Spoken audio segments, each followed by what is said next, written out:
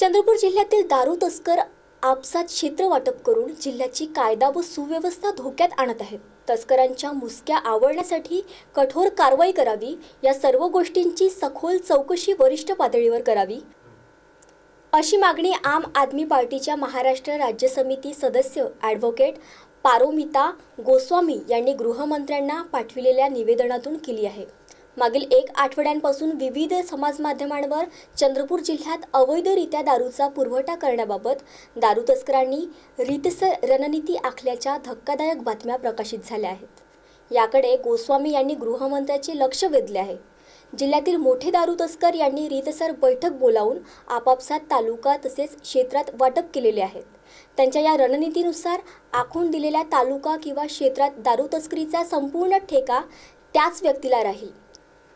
इतर सर्व चिल्लर विक्रेते त्याच्या अधीनस्थ राहून अवैध धंदे करतील। ही संपूर्ण रणनीती जिल्ह्यातील काही मोठे राजकीय नेते आणि पोलीस प्रशासनाच्या आशीर्वादाने घडत असल्याचे त्या वृत्तात नमूद करण्यात आले आहे।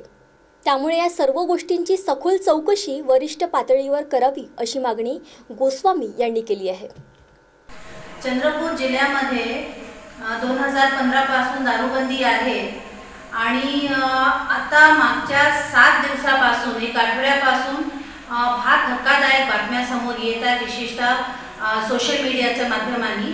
ते बातम्या अशा आहेत की संपूर्ण चंद्रपूर जिल्ह्यामध्ये जेवढे मोठे दारू तस्कर आहेत यांनी एकत्र येऊन गुप्त बैठका घेतल्या आहेत आणि आपसात चंद्रपूर जिल्ह्याचे तालुका आणि एरिया त्यांनी वाटप करून घेतले आहे। यापुढे बातमीमध्ये असेही संकेत आहेत की या संपूर्ण प्रक्रियेमध्ये काही राजकीय नेते आणि काही प्रशासकीय अधिकारी, पोलीस अधिकारी यांचा सुद्धा आशीर्वाद आहे।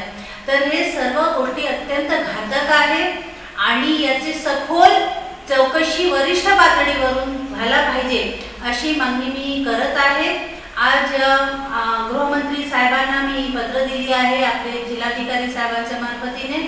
माझी ही अपेक्षा आहे की चंद्रपूर जिल्ह्याचे दारूबंदीबाबत सरकारने कठोर निर्णय घ्यायला पाहिजे आणि या पद्धतीने दारू तस्कर हे जर एकत्र येत असतील तर पुढे जाऊन संघटित गुन्हेगारी वाढणार, माफियागिरी वाढणार आणि हे अत्यंत घातक हे सर्व प्रक्रिया चंद्रपूर जिल्ह्यामध्ये जे सुरू आहे याची दखल वेळीच सरकारने घेतलं पाहिजे। दारू तस्करांचे जे काय हे मीटिंग वगैरे जे सुरू आहे याची सत्यता काय आहे ते तपासली पाहिजे आणि कठोर कारवाई करायला पाहिजे।